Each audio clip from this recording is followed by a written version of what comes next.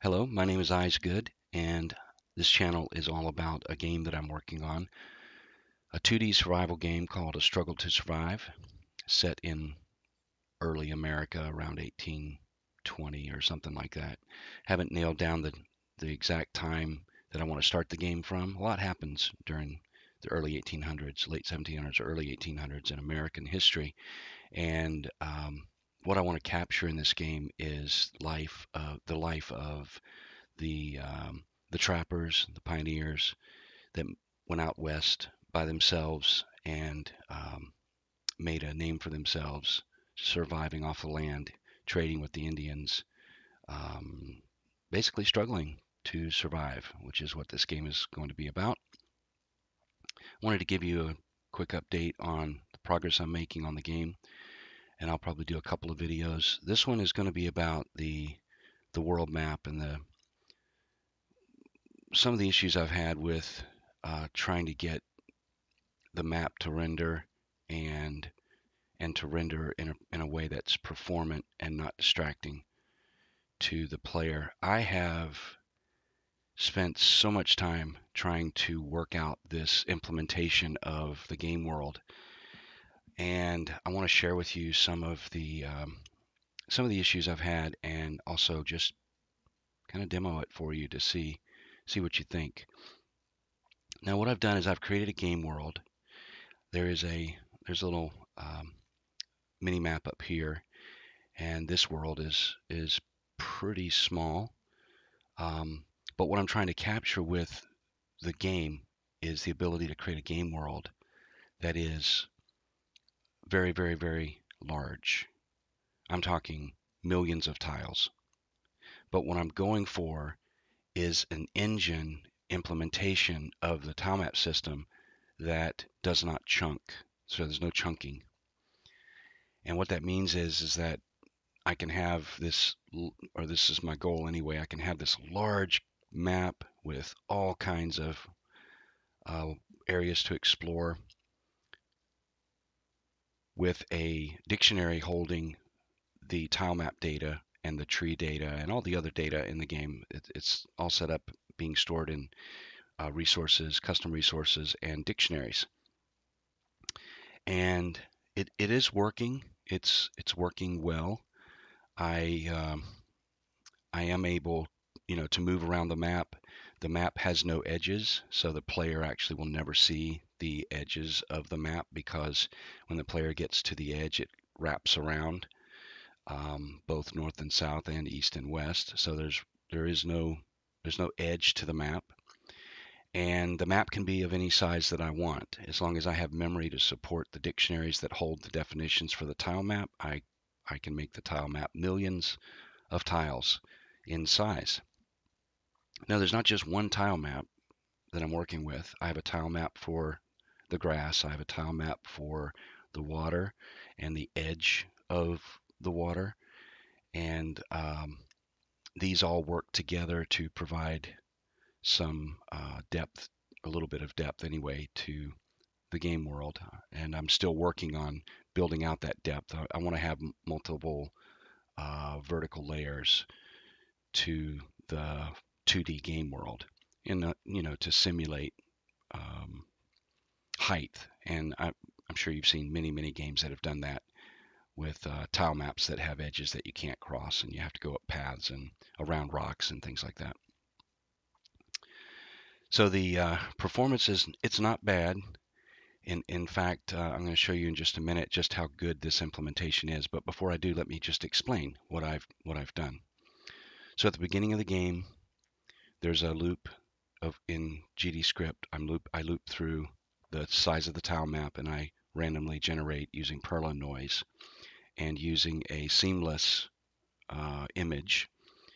Very important in the world map wrapping feature that I use a seamless image so that it wraps correctly visually. And then once the game world is created, the all the data for the tile maps, the trees, everything is stored in dictionaries. And then based on where the player starts, the map is generated only in the view that the player is in. So what you're seeing here is a view. It's a viewport, and based on where the player is in the game world, which in this particular spot, it's tile 130 by 136. So this is the XY location of the player in the world map. And as the what happens is as the player moves, the player is physically moving. The camera's attached to the player. The player is physically moving to the east, and the movement is animated.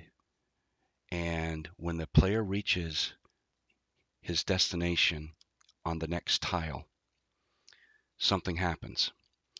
The entire view is completely wiped, nulled out, and redrawn, meaning that all of these trees, all of these tiles, everything is redrawn the moment the player lands at his new location. Also, the player starts, of course, in the center of the view. When the player gets to that point at his new tile, the player sprite is positioned back at the center of the screen. And all of this is taking place blazingly fast, I have to admit. I am so impressed with Godot. And I'm not even in Godot 4 yet. I'm still in Godot 3.5x, whatever it is now, 3.5x2 or whatever, or 3.5.2, whatever it is. But I am very impressed with this. Now, this here doesn't look too impressive, right? I mean, I can speed up, run a little bit faster. That's not very impressive for those of you watching this video. But let me show you something. I'm going to alter the code, and instead of updating my position when the player reaches his target, I'm just going to go ahead and update it every single frame. And I want you to see what this looks like.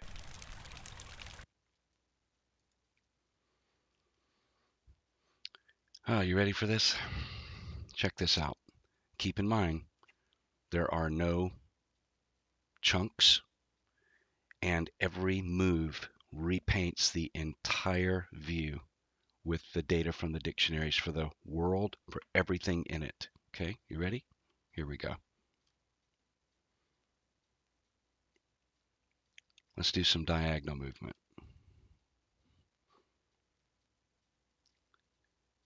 Now, what you're seeing is a viewport that is refreshing every tile the player moves. And you're seeing just how fast this technique is. I am frankly blown away. This is phenomenal. And what's amazing about it is it does not matter how big the game world is. The game world size is not affecting the speed, the performance that you're seeing. Okay, let me prove that to you.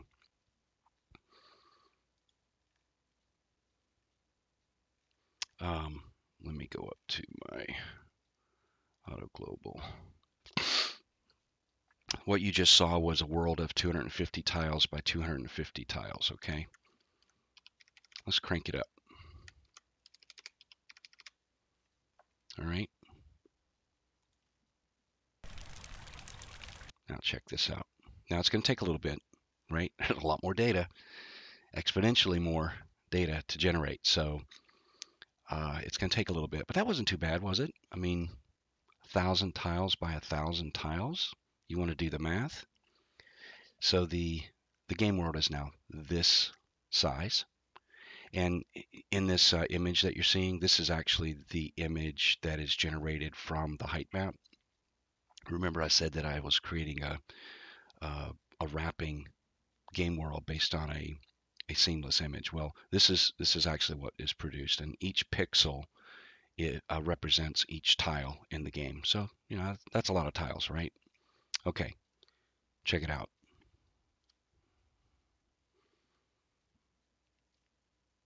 I am moving along in my dictionary-driven viewport that's rendering all of these tiles at exactly, well, as fast as it can, right?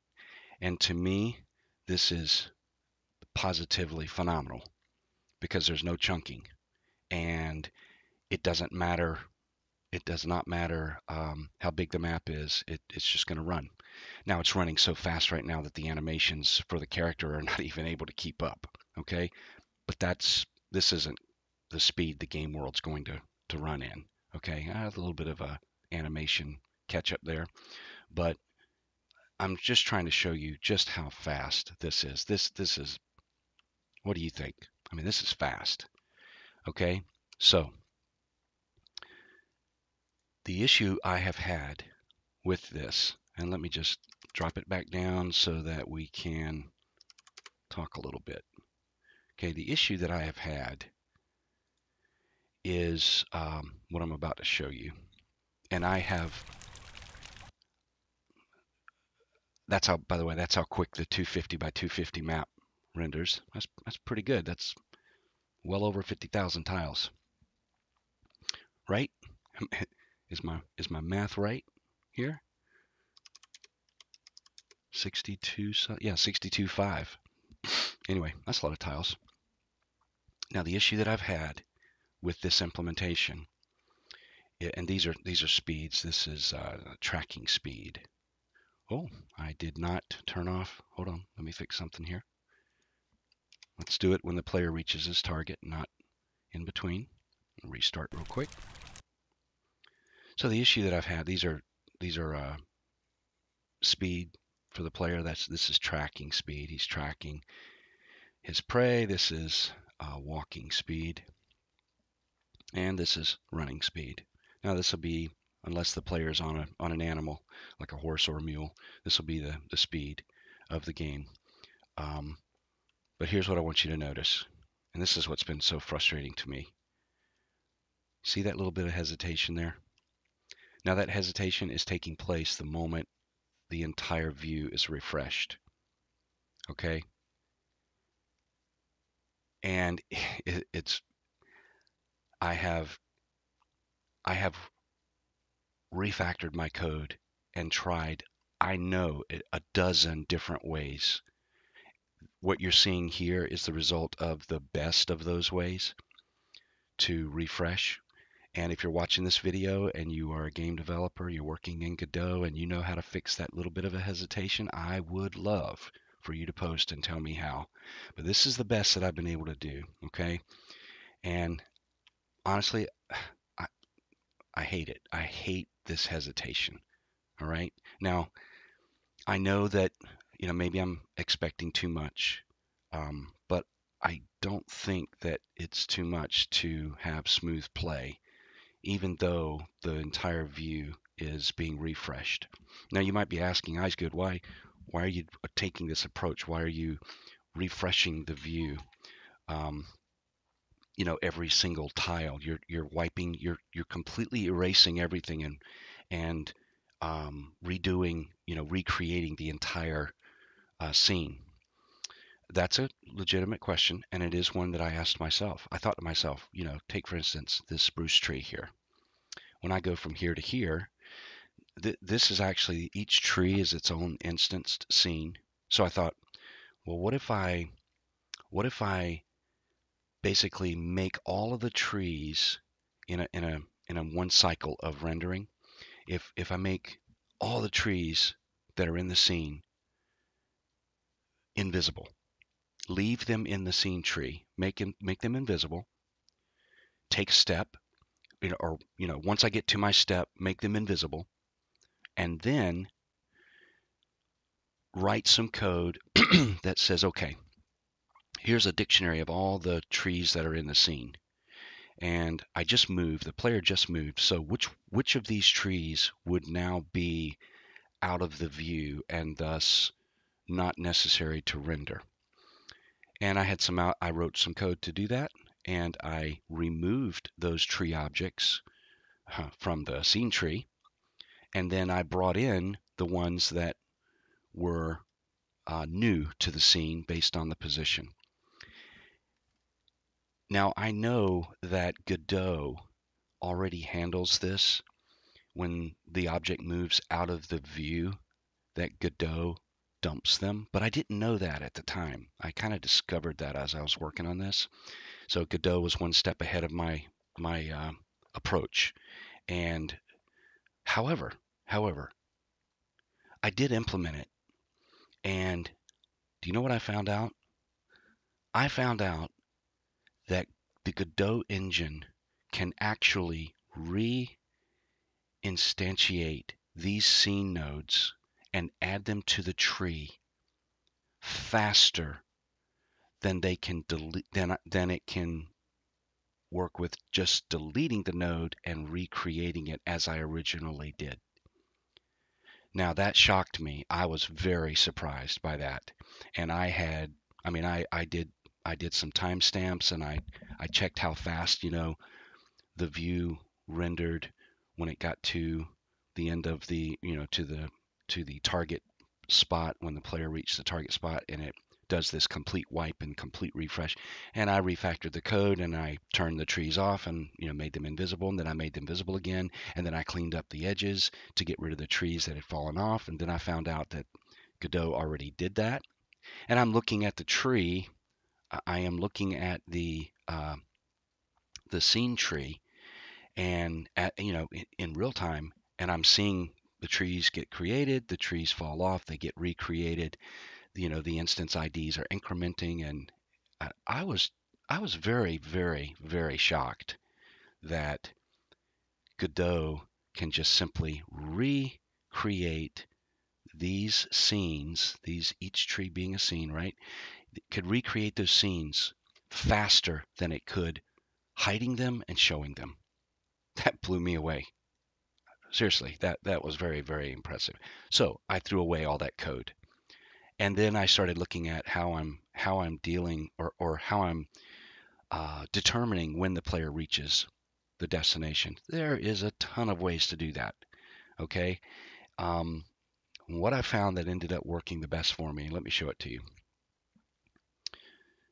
So in my input event, I'm getting the direction, grabbing my keyboard input for moving the player. All right. I am determining where the target position is based on the X and Y input values.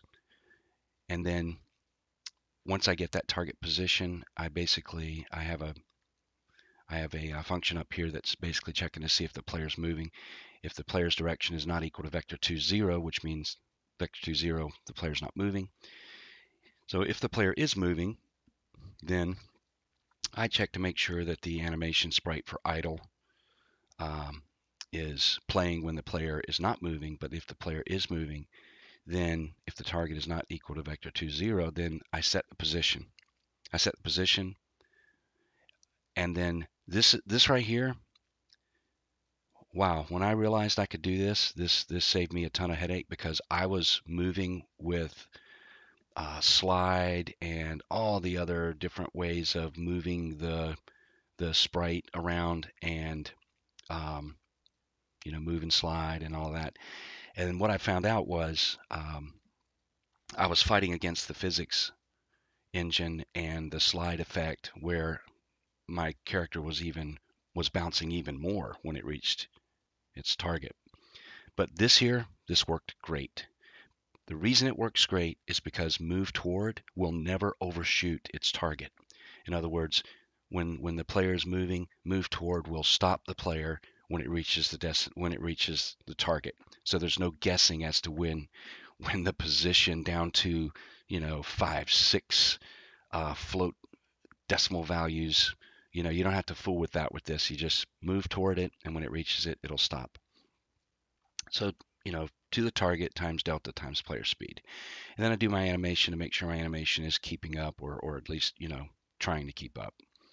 And then when the animation runs, we process a new position. And in this function here, sorry, I'm a C# developer, so methods is what I'm used to saying, but these are functions in Godot GDScript. And I'm eventually going to rewrite all of this into C# anyway, because I hear that the C# implementation is a little bit faster. The process new position basically says, okay, hey, if the position equals the target, okay, Then we're going to update the map player tile, set our direction to vector 2, 0, set the target to vector 2, 0, and then what we do, this is where the player gets recentered. Self position equals view center. View center is the center of the view. All right. And then I do some stuff with the flora, another part of the game. And then I update update map player tile. I have some dictionaries, some global dictionaries. I call them auto. These global, I'm sorry, global scripts. I have dictionaries in these global scripts. Singletons for C# developers. I set the basically update for the direction, and then I set the map player tile position, the new position, and then back down here in my world generator, I grab the new position. There is a signal that I pick up there, and I regenerate the view. This is the fastest that I've been able. This is the fastest code. This produces the fastest, smoothest movement. Okay. You would not believe how this has changed in the last month because I've been trying everything under the sun that I could think of to make it move faster. But this is doing good. And so I've got a tile map, a set of tile maps that are a game world that has a wrapping world because I'm using a seamless tile or seamless image to generate world, the game world, using simplex noise. And you know, my player is able to move around, and you know, I don't know, maybe I'm too much of a perfectionist. You tell me, what do you think? I mean, see that stutter? Doesn't that just aggravate you?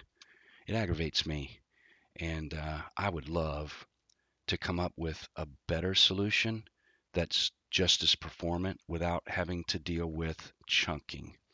The reason I don't want to deal with chunking is because chunking can end up producing that exact same kind of stutter. Maybe not every move, but and I don't know. I have less than a year in the Godot engine, and maybe some of you that have lots and lots of more experience with Godot than I do can give me some advice. You might say, "Eyesgood, you're doing it all wrong, man. Just lean on the chunks and let the engine take care of it for you." And I hear you. I haven't tried it. I admit I've not tried it. But going into this project, I really wanted to see if I could get performance that was acceptable by recreating the entire view every time. And honestly, I've been extremely impressed with this. This has been very impressive, especially coming from Unity, which is what I started. There's some other videos, some older videos on this channel that are the Unity project, and I switched to Godot, and I don't ever intend to go back. I love Godot, I really do. Um, anyway, tell me what you think. If you enjoyed the video, if you got something from it, if feel free to like. If you want to see more videos like this about my game, A Struggle to Survive, um, consider subscribing. And I thank you for spending a few minutes with me today. I appreciate it. Until next time.